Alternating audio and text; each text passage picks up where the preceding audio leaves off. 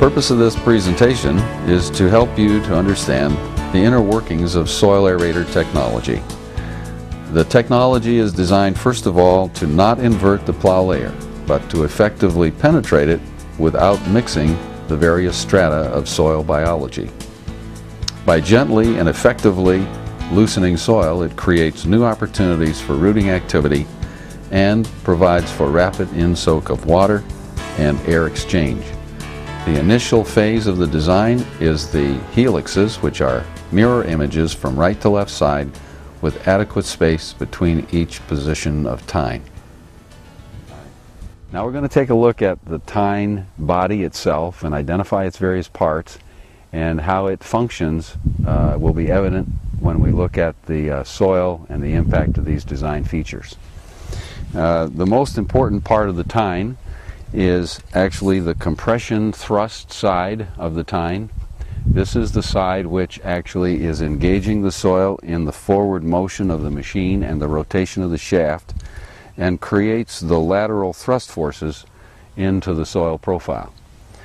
This beveled edge, which is apparent on all the tines, actually shears the soil as the tine is entering and causing it to split, reducing the amount of rotational thrust that the soil creates on the shaft.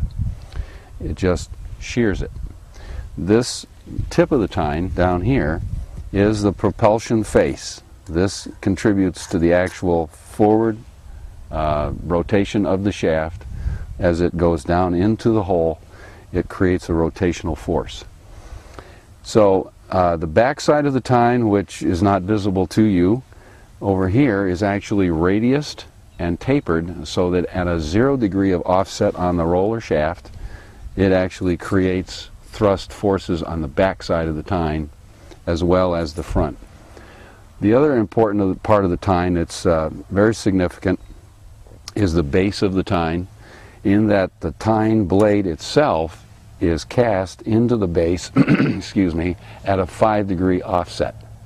So the tine, even though the roller may be straight, is not just making a clean slice. It's actually twisted, and it goes through a rotation as it moves in and out of the soil profile, creating fracture forces regardless of the offset of the roller. The other aspect of the tine, which is very critical to the success of this tine, is this entry edge. This is a long 45 degree beveled edge, and what it does is part the soil to the compression side of the tine. That is unique and original to the SmartTill tine. Therefore, when this tine is operating, as we'll see in the hole, there is no residual compaction forces left behind the insertion and withdrawal of the tine. And it's because this soil, which if it were parted in the opposite direction would remain undisturbed, as is the case on some competing technologies that look like this tine removes any of the compression forces that have been placed in the soil during the entry phase. Same beveled edge that so effectively parted the soil to the compression thrust side of the tine to accentuate the fracture force is also then, when it comes out of the soil, allowing the side of the hole to actually sharpen the tine. It won't matter how long this tine runs, it will actually get progressively sharper because the soil is actually coming off the side of the tine. That's a function of two things: the angle and the twist of the tine. Now all of this adds up to, as you see in the action video section, the action of the tine and the soil tillage process actually takes place in front of the center line of the shaft. That's when all the work is taking place. And you can see here, looking from the opposite side of the machine now, we're looking in from the center line of the tool toward the compression thrust side of the tine. This is the actual result in this fairly elastic plastic clay loam soil of northwestern Ohio. This soil has been lifted because it just tends to adhere to the tine. It's that kind of moisture today. But this soil is interesting in that even though it's been lifted like this and worked, you'll see there's amount of fracture that's in here, the soil is actually quite friable. This is not really compacted. The lifting sliding combination action of the tine does a very unique job in terms of soils that would appear to be too wet to till.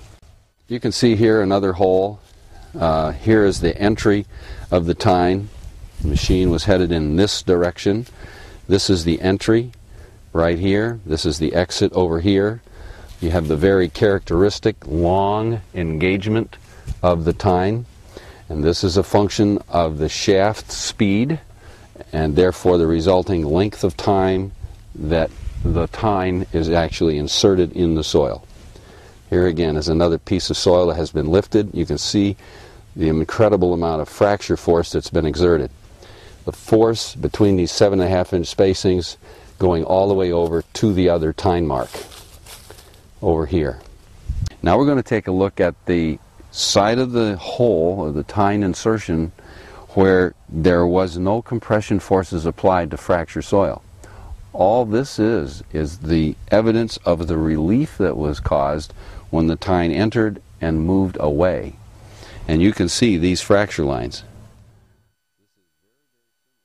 What you see in grass pastures and small grains and pasture forage crops in the springtime, this is where you'll first see the new root masses forming up that are characteristically produced by those grasses at that time of the year.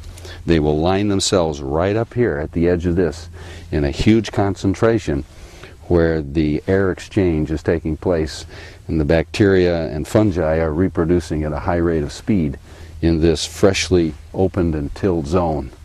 And so it promotes huge amounts of root activity in these zones. Same way for this side, but most observable right here.